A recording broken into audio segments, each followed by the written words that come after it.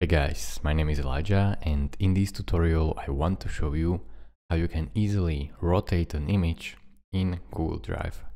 So let's say we want to rotate this image. So I'll show you how it looks. We want to make it 90 degrees to the right.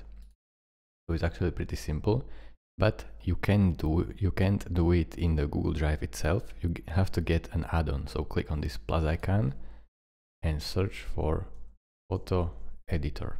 Click on this, and now the first one that appears, this one with the bubble, click on it, press this blue button install, and then continue.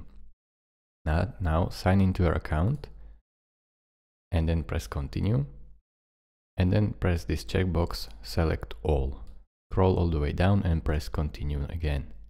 Now wait while it loads, and then your photo editor should be ready.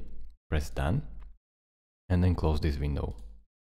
Now right click on your image again, press open with, go over to photo editor that you have just installed, and this will open up a new tab. Now this photo will open in this photo editor. As you can see, here you can choose it, so choose the photo that you want, click on it, then with these arrows rotate it however you want. So I want to rotate it to the right, so I will do so.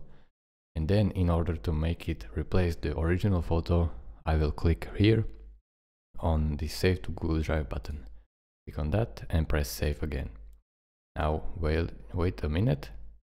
Now go over to Google Drive. Click on your photo, and as you can see, it is rotated. So it is pretty simple. Now you just do it to every photo. You don't have to install the add-on again. So you just right click on a photo, open with photo editor. Thank you guys for watching.